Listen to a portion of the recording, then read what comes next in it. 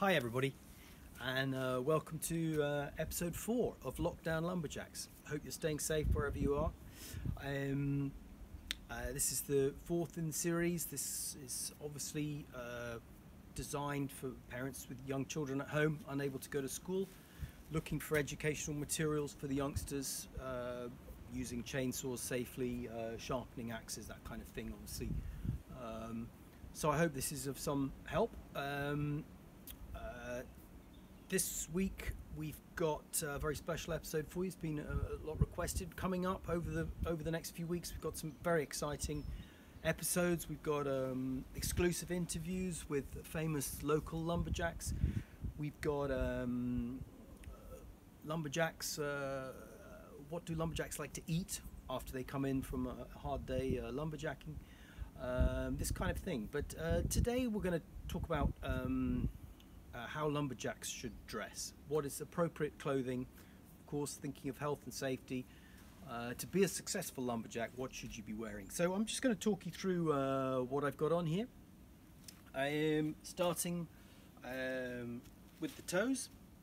Okay, so I'm wearing my steel-capped leather lumberjack boots, and it's very important to wear steel-capped boots. You never know when a log is going to pop out or drop and hit you on the toes. I'm just going to demonstrate this to you.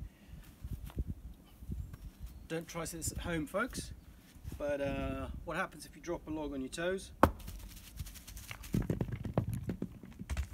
It clunks and there's nothing because there's steel in those. Inside those I'm wearing Bridgedale woolen socks. It's my favorite brand of sock. They're fantastically warm, very durable, and comfortable for a whole day's work lumberjacking easily. Okay, so and the underlayer, these are fantastic Asics sports tops that I wear. They're really good. I think they're about 20 quid or something like this. I've got several of these. They wick the sweat very well if you're lumberjacking hard. And they're very comfortable against your skin. The main garment I'm wearing, this is a still lumberjack dungarees, obviously very important to look the part, but actually there's a lot more to them than that.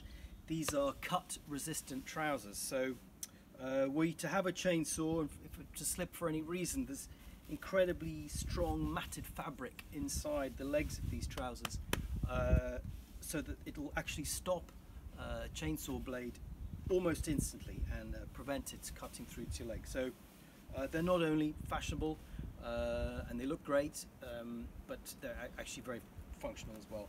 And there's a top pocket here for your phone and various other useful items. Okay, the next layer, I usually like to wear a sleeveless fleece.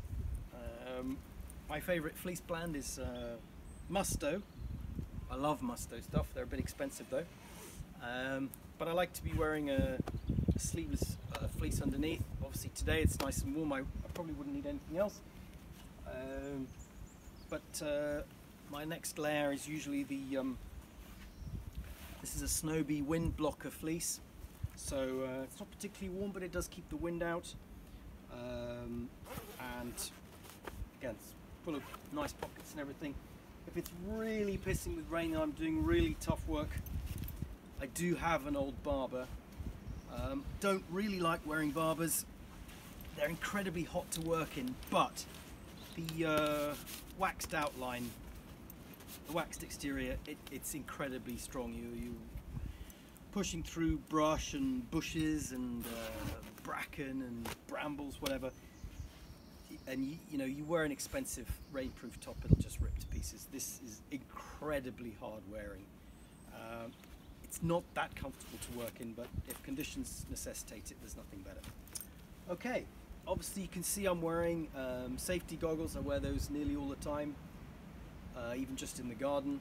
It's all sorts of stuff that gets in your eyes, so I wear those.